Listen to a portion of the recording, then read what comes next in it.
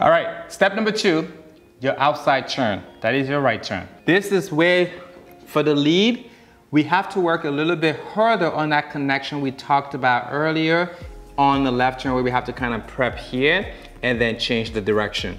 So from here with the hand hold, again, we're going past the basic. The key here is the arm. So we're gonna go front, 1, 2. I'm prepping, stopping with the left hand, also engaging my right hand, ready to pull that through so that she can turn to the outside on 5, 6, 7.